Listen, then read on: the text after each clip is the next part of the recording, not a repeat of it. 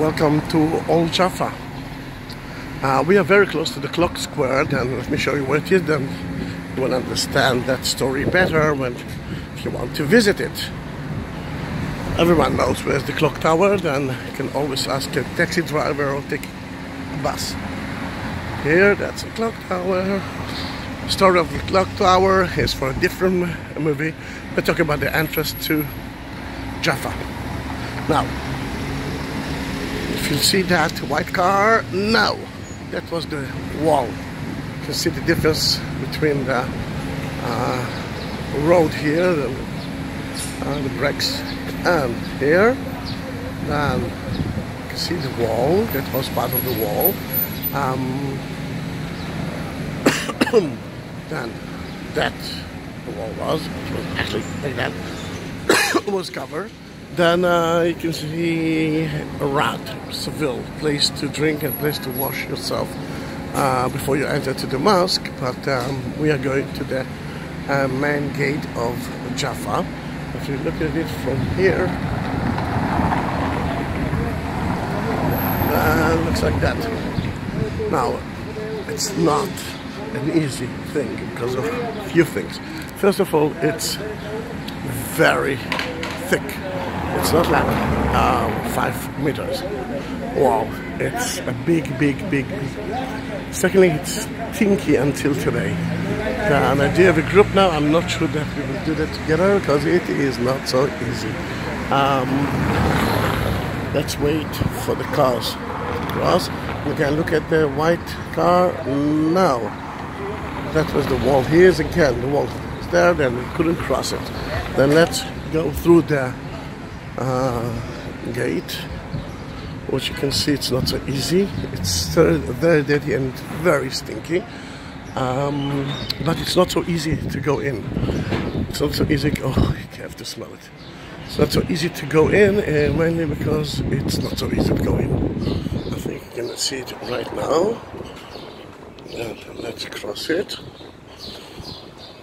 They are renovating one of the nicest restaurants here of Abu Lafia, and here you can see one of the towers, and look at the name of the street, 29th Street.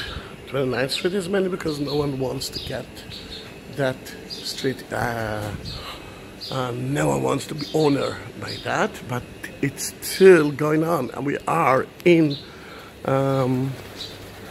the gate itself. This is part of the gate. It's entering to the city.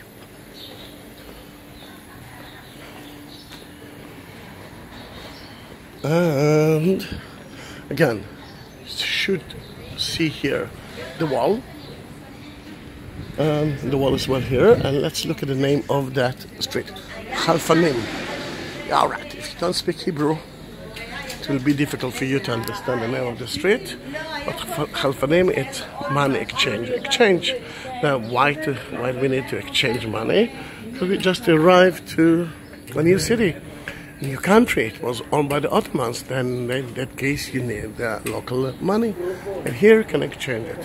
Let's continue with the street, with the gate. It's still part of it.